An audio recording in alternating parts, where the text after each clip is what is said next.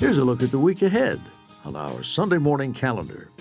Monday has been decreed Bubble Wrap Appreciation Day, a day for packaging and for popping.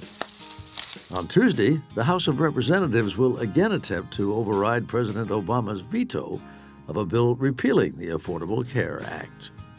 Wednesday is Holocaust Memorial Day, marking the 71st anniversary of the liberation of the Auschwitz death camp.